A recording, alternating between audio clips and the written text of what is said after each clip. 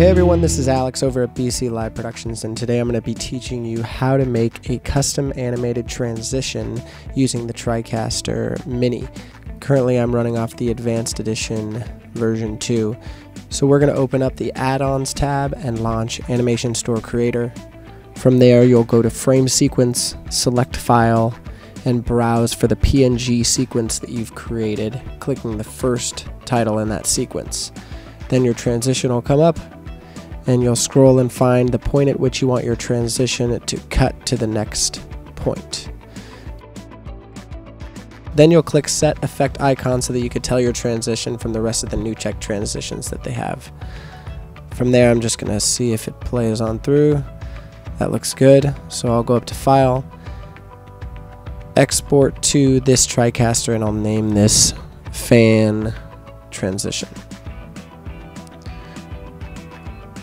So from there, we're going to open up our session here, and we're going to click the plus arrow to add a new transition. Scroll down to User, and there we'll find our fan transition, and voila!